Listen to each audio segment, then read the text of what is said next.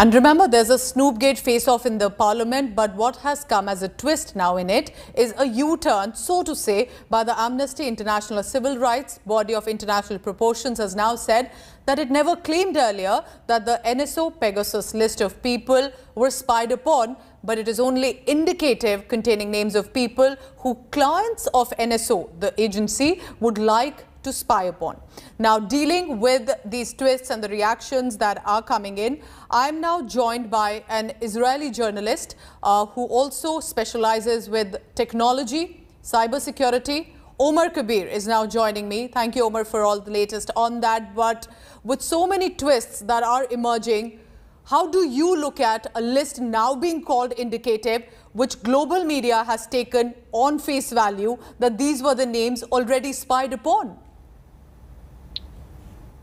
Well, it's very interesting because Amnesty has actually never changed its statement from the start. What they know is clarifying what they've been saying from the moment the story first came out there and the journalist consortium forbidden stories. And they are all been saying this is not a list of NSO's target. This is a list of phone numbers that have been of some interest, maybe legitimate, maybe illegitimate, to governments that are clients of NSO. The problem is that this statement got lost in the way when other media reported about the story, and some of them, a lot of them actually made the jump and claim, well, every number on this list is a number that's been targeted by NSO. This is not the case, and Amnesty is just clarifying it right now. And in fact, they never said it, and they just want to clarify it right now. So how should this list now be seen? Because it's become a global storm here in India. It's become a major showdown, Omer, in the parliament. So should it be seen only as an indicative now that these names were not spied upon, none of them, or perhaps some may have been, as some journalists are also stating? Some may have been, yes. I'm guessing most of them have been not. There is no way to tell. This is just a list of numbers that have been of interest, probably to governments that are clients of NSO. They are not indicative of anything in addition to that. What we can say is that another part of the story that this is based on a forensic analysis that has been done to 67 phone numbers, 67 phones, devices that have been handed to Amnesty. On 37 of them, there have been found some evidence of Pegasus software that has been installed. This, as we can say with more certainty, there have been found 37 phones in this research of Pegasus on these phones. The list, I don't think you can say anything with certain about the list. Certainly, you can't say that a number on the list equals a number being tracked or targeted by Pegasus. So, Omer, how should now this be considered? Do you think the global media misinterpreted the list? Was there confusion? Should there have been prior checks done even by the global publications before the list was put out? So a lot of the global media did misinterpret the story, misrepresented it, and it's not good. It's even, one might say, it's even fake news in some cases. As to the consortium behind the story, they worked on the story for a lot of time, weeks, maybe even months, and they did check it thoroughly.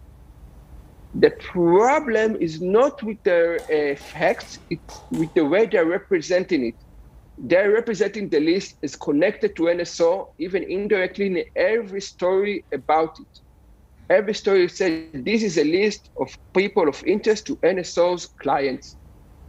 Every time the story comes up, NSO is there, even though they are themselves claiming, admitting it is not directly connected to NSO. And this is problematic because NSO is not the only company selling spyware, not the only Israeli company selling spyware to various governments around the world.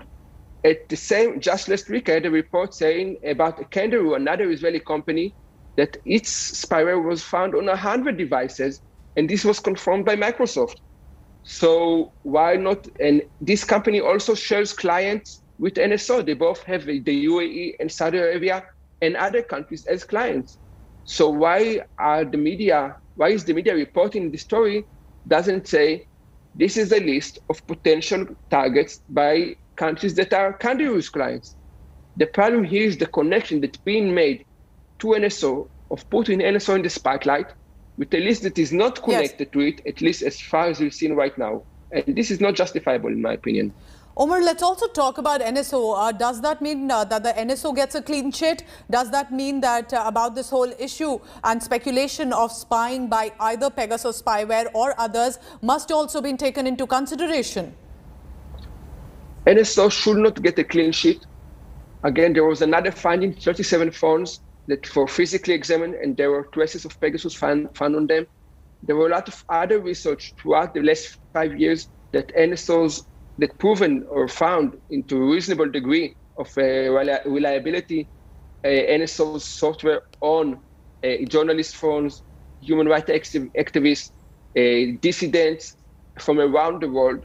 So NSO is a problematic company.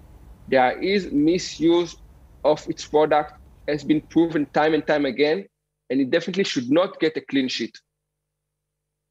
How dangerous do you think, or how widespread, according to you, is the spying of these names, big names specifically by agencies that will not even leave any trail of having been snooped upon on their phones? Because the question that is being asked here is, if some of these names were being snooped upon, what is the evidence? On what basis has it been confirmed that these names were in fact spied upon, Omer?